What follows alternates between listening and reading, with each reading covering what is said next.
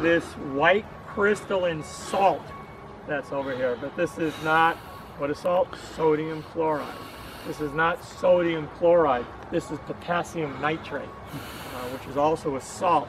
And for those of you that do your butchering at home, you might use nitrates to preserve your meats and then smoke them, or smoke them and use nitrates.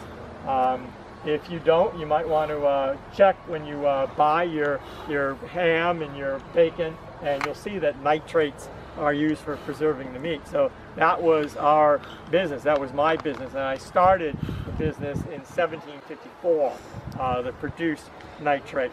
Now, it also happens to be one of the 3 components that goes into the making of serpentine powder, which you probably know as black powder today. We call it serpentine powder or blasting powder. The other component, large component, is charcoal, and we happen to have a very good location for the raw materials that's used for charcoal. Mainly what we're looking for is alder and willow trees. Make a nice lightweight charcoal. Then we cut them into 2-foot sections and pile them in a dome-shaped pile that we then cover with earth and light on fire.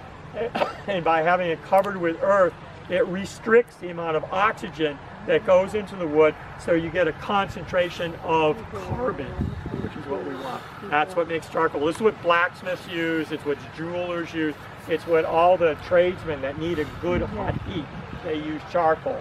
And the third component in blasting powder is sulfur. And we have no native source of sulfur here in New England. So all of our sulfur comes from Sicily. Comes by water from Sicily, actually shipped in that far. But I have to jump back a minute and talk about the saltpeter, as we called it, or the potassium nitrate. That is what was in demand at the beginning of the American Revolution, because it was a component in the blasting powder. And I was the supplier of the nitrate that was used in the gunpowder in the little battle called Bunker Hill. You might have heard of that. That was my nitrate that went into the gunpowder. And as the revolution progressed, and just afterwards, I branched out of making just the nitrate and started making the powder myself. And at one point I had 4 gunpowder factories in Westfield and here in Southwick. It's a very tricky business, because as you bring the 3 elements together and mix them in a large version of a mortar and pestle, and the pestle is actually run by water wheels, and it grinds and mixes the components up. But if you reach too high of a temperature or you get a spark, it'll blow up, and they did. There were several of my mills that blew up, and as the newspapers said at the time, it sent the workmen to heaven instantly. There were so many hundreds of pounds of powder that were mixing, we never found parts of the workmen. I mean, they were just obliterated when the accidents occurred. Also in shipping the powder, it tended to shift in the barrels as these horse-drawn vehicles went around, and the entire wagon could ignite and blow up. So it wasn't the safest business to be in. But we gained a reputation, the family gained a reputation of making high quality powder. And after I passed away, my grandchildren and great-grandchildren continued in the business, and they moved to New York and then to Chicago, Illinois, and continued to make powder that 50 years after I passed away, my family was one of the main suppliers of powder for the Union Army during the Civil War. And we made such high quality powder that another family that had been in the gunpowder production business since about the time of the American Revolution, you might have heard of them, the DuPonts. The DuPonts bought my family out of the business.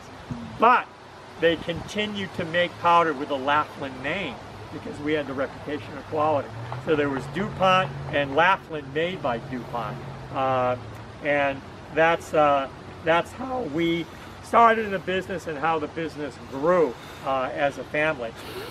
For those of you that might be doing your own food preservation, especially your butchering at home, I'll tell you how to make the nitrate. It's not a big secret. I'm not going to give you all the proportions because that is a family secret.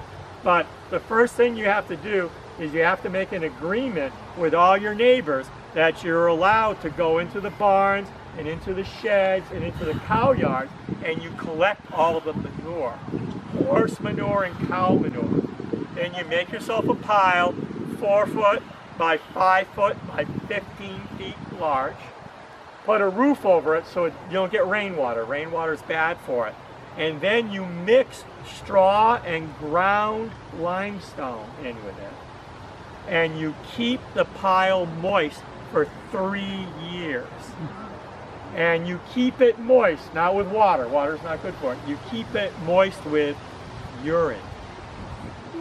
Urine.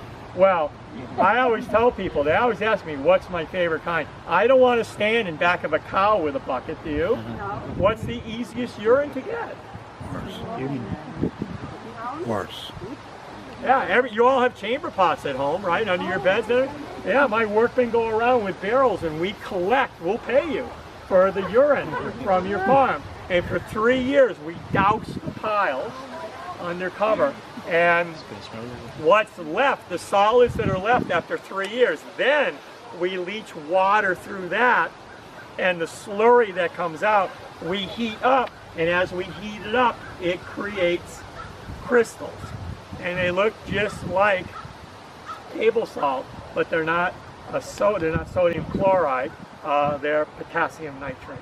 And they're actually nice and bright and white. It's a crystalline salt. It's a very pure product, but that's the process that we would go through to do the manufacture. So does that raise any questions in anybody's mind about the family or about the business? Yes?